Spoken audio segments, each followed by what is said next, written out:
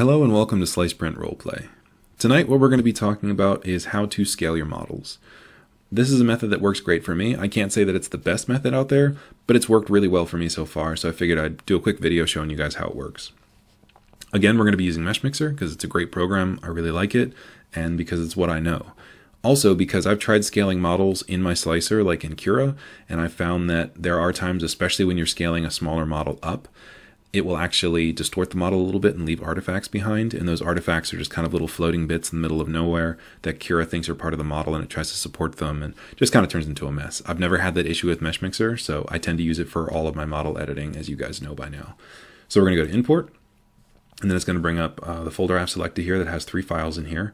We're going to start with this one called Elfspear, which is, the full file name is, I believe, Elfspear Maiden, which is made by onmioji. Here's their Patreon page. They have some really cool models, as you can see here.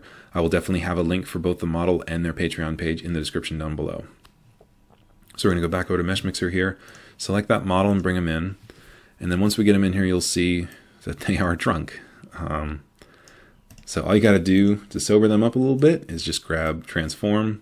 We're going to grab the red slider here, bring it out into this circle out here, use the tick marks to go to 90 degrees, hit Accept. Then we're going to hit Align, so it brings it up onto the build plate. Accept again. So here you get a better look at the model. It's a pretty great model. It's awesome. I specifically chose this model because of the spear, but we'll get into that in a minute. So looking at this model, you don't really have a great idea of its scale. You can kind of look at it against the build plate, but that's not super easy to kind of figure out a scale from there. It's not a very efficient method. So you could say, well, I know that a lot of models out there are 32 millimeters, so I'm just going to put it at 32 and hope for the best. So let's say you do that. You put it at 32 millimeters, and just for fun, I'm going to leave this unselected so you guys can see what happens. If I hit Accept, it's going to stretch this model all out because it's only increasing the size in one direction. So you're having an issue here where it's not stretching it proportionally. And the only time you want to use that feature is if you were going to be stretching out like a cylinder or something that had solid edges like that it was uniform. So we're going to hit Control Z until we get back to a point where this model is now standing up again. Accept. And we're going to go to Transform, and we're going to hit Uniform Scaling. So like I said, you just assume that 32 millimeters is going to work for you because you know that's what a lot of models are. So you're going to Accept. It's going to shrink down through the build plate because it brings it up from the center of its origin rather than the feet. So we're going to hit Align again. Easy enough to take care of. So there you go. You print this model and you think you're good. You're at 32 millimeters. Everything's perfectly fine. But what happens if you print this model out and you find that it's too small or too big, or there's something off about it and it doesn't really quite fit the physicality or the size of your model that you were looking for to fit in with the other ones that you have in the group? So what do? Well, that's when you call the sergeant in. So what we're going to do here is we're going to go to Import. We're going to hit Append because we don't want to replace the model. We're going to bring in Sergeant Scalesby. This is a really cool model. It's more of a tool than it is a model that you're going to be printing with, and it is made by Dutchmogul. Here is their Patreon for part of the company that he started called Ill-Gotten Games. They have a bunch of really cool models as well as some actual game systems, like Pocket Tactics, I believe, is one of theirs. Really cool stuff. Definitely check them out. Again, I'll have this all in the description down below. So this is a really cool tool that you can use to kind of get a reference for your models.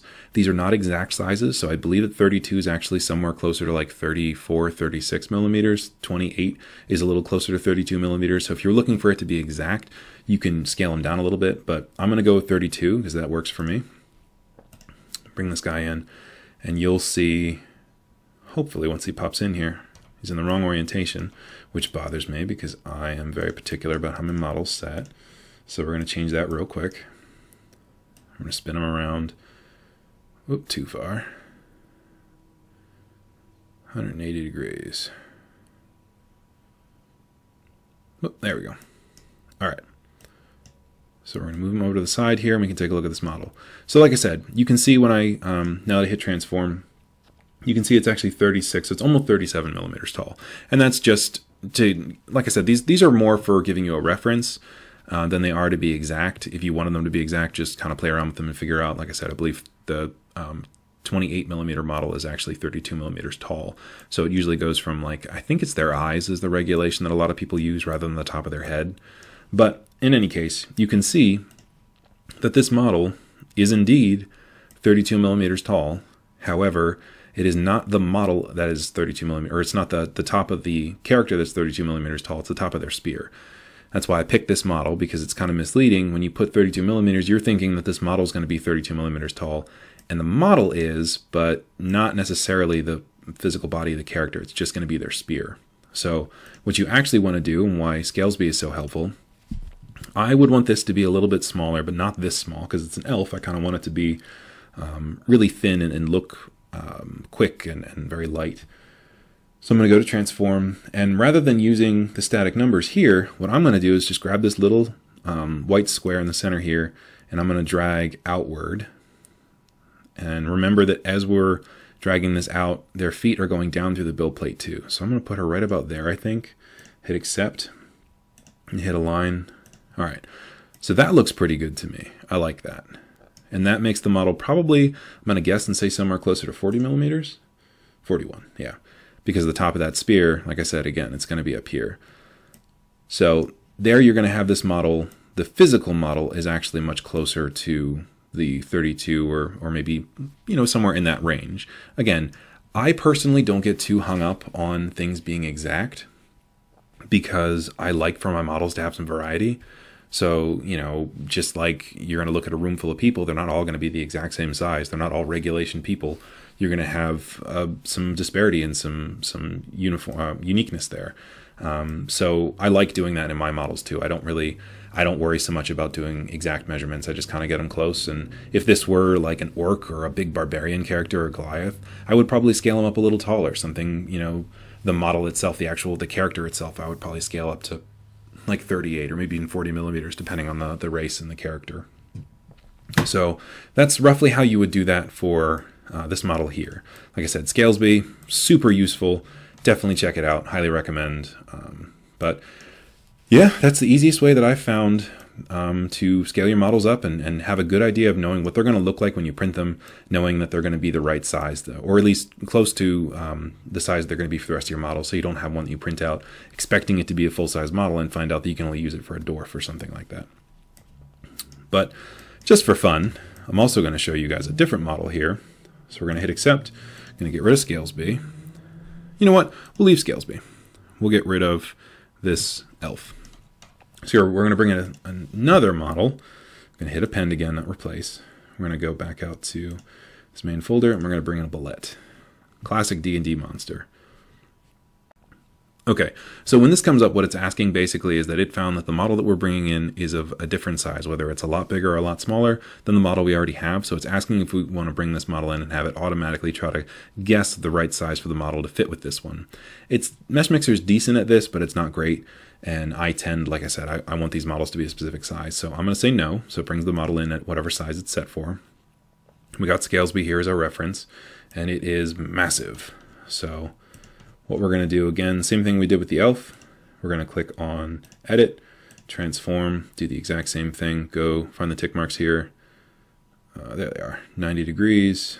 There it is. Accept. And then this one's going to run a little slower because it's a bit bigger. And I don't have the best computer. I'm sorry, guys. So, again, I'm going to pull it out a little bit so we can take a look at it. So that size, honestly, I would probably print that. It would work fine. It looks a decent size. Like it's pretty decent. It's probably the size in my head that a Bulette would probably be. But if this was something like a dragon or something you really wanted to be massive and imposing, you could just do the exact same thing that we did with the elf. You could grab this white square here and pull out and make this thing, you could go crazy. Fill up your build plate if you want. So we're going to hit accept, go back to align again and make sure that it's standing at the right spot. And there you go. So that would barely, if I guessed correctly, yeah, so that's barely going to fit on my build plate. Maybe not even once I get supports going, but I can put it diagonally and it'll fit. So there you go. He's roughly the size of like one of his feet then.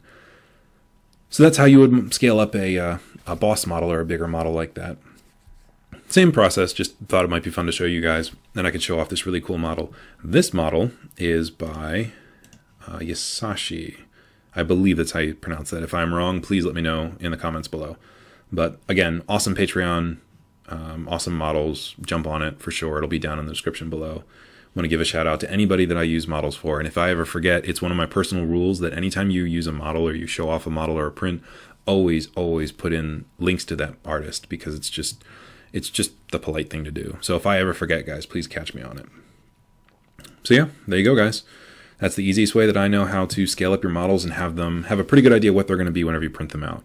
Scalesby is an awesome tool. Got to thank Dutchmogul again for it. Super awesome. And yeah, hopefully these videos have been really helpful for you guys. If you like them, please hit that subscribe button, like the video, and consider jumping on our Facebook page. It's a growing community of D&D players and 3D printers, and it's a cool place to go and get ideas for your next printing project, or if you want to show off your paint job on your minis, or really anything. Just jump on there and let us know what you're working on. I've been posting a lot of D&D stuff lately, and hopefully I'm going to be posting some ideas for some different items and things that I'm working on right now.